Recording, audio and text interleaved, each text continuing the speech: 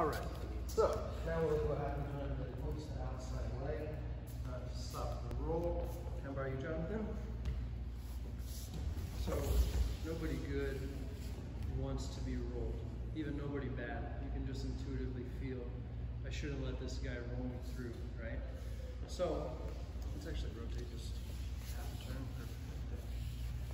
So as I go in, I'm on my knee to demonstrate right now, but if Jonathan's in on my leg and we're like really going here, I'm up. So I'm able to start to create that downward pressure. And he's gonna be building up to his elbows. Yeah, nice. So this is where the pressure comes through. And as he feels me ducking my head in, and starting to come through, he's gonna put his outside leg up to block the roll. Here, it doesn't make sense for me to try and roll anymore. What does make sense, go ahead and leave the leg up, is for me to go with an elbow deep grip. And if I can connect here, all the better, right? Everybody see my grip underneath there? Move to rotate, you can. Now I'm just gonna walk Jonathan to his side. Everybody see this? And from here, I can start to trap his leg and a side smash. Now, I can bring my hands through, and the same thing here. I'm pulling my arm up as high as I possibly can. And then I don't disconnect my arms.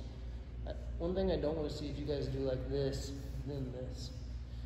You could, if you needed to, Raphael does this, where he pulls this up. This is really good. But if you can do that without unlocking your hands, punch, pull through, lock here, and now my head starts to go to the mat as I walk towards the mount, and then I rotate my elbow to my ribs.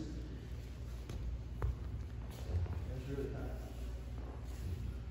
So I start to go in, boom, he feels me cutting the angle, he brings his leg up. I go elbow deep on the leg and connect either 10-finger or gable grip. I can use that to roll Jonathan to his side, come to my side smash. My arm goes through now. I connect my hands, bring my hand out and up. This is taking all the space out. Now I can lock. I actually shouldn't have undone it like that. After I just told you guys not to do that.